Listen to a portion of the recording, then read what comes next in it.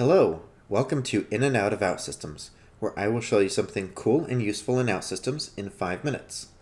I'm Craig St. Jean from NetLink Digital Solutions. Let's go!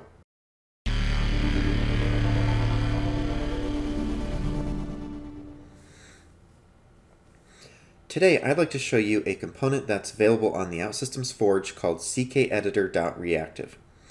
This component is going to allow us to take a standard text area and display it as a rich text editor so we can do things like add bold, italics, and other formatting. You can see it here in my browser for how to get to it. And to show how to use this, I have this basic knowledge base application where we can add topics and add in some text and edit it with just a standard text area. So we'll go ahead and add something there, save it, and it's pretty basic. So if we want to make this a little bit more attractive to the user, we can change that text area to be a rich text editor through the CKEditor component. So I've already installed that in this environment. So I'm going to go ahead and pull this in as a dependency. Now, looking at what this component offers, we have some UI flows web blocks. For example, the CKEditor block is a widget that's going to transform a text area into an HTML-based editor. And we also have an HTML viewer container for showing that rendered HTML onto the screen, as well as some client actions to help support this. So, getting started with this application, we have this text area of name text area topic text, and it's pointing to this variable called topic text. Now, to make this use CKEditor, I'm going to pull in the CKEditor component and pass in the input ID of my text area. So this is going to manipulate my existing text area. It's not going to just create a new one. So we will say text area topic text.id.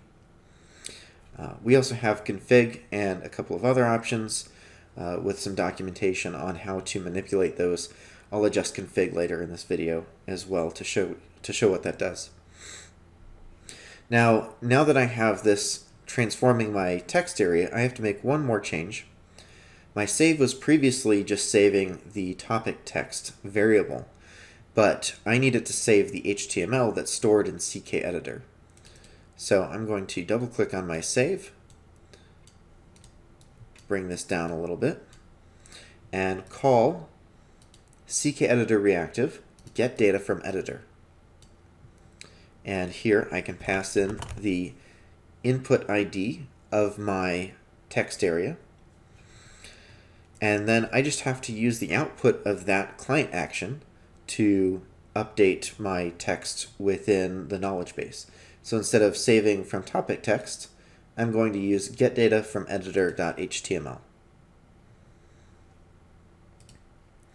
Now, one more thing I want to change here is I just have this expression. This is showing my user the knowledge base document when not in editing mode. Now, if we leave it just as is, you're going to see HTML brackets like angle bracket, B, close angle bracket if we're going to do a bold, and so on. We don't want that. We want it to actually show the text the way that it should be. So I'm going to go ahead and delete that expression. I'm going to bring in this HTML viewer container. I'm going to give it a name, HTML container. Now, since this isn't taking an input, as you can see, it just has a source block, we need to actually set the HTML into this container. So the way that we're going to do that is, right now, we have this get topic detail on after fetch. This is just what's setting that topic text variable.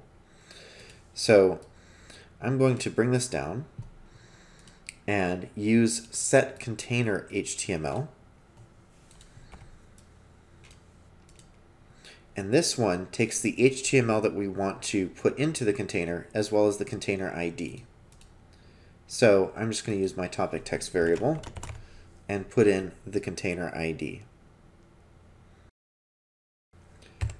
Now, if I go ahead and publish this, we can then see what that's done to my application. So we'll go ahead and go in here, refresh. And if I go into grocery list, you notice it's a little bit different here because it's trying to render that as HTML, and a new line in HTML is really just more like a space. But if I click edit, we now have this nice editor with all these capabilities, and we can go, maybe underline that one. Maybe we'll put this one in a bulleted list, and then go ahead and save it. And as you can see, it's now rendered appropriately.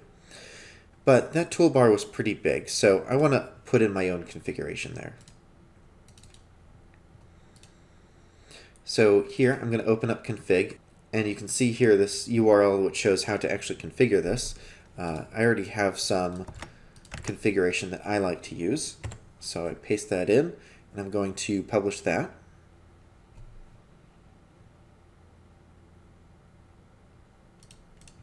And we will reload the page.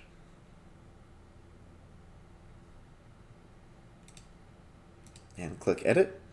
And now we just have the things that I want it to show. So I hope this was helpful, and you can now use the CK editor in your own applications if you choose. Please like and subscribe if this was useful, and leave some comments below. We'll see you next time. Thank you.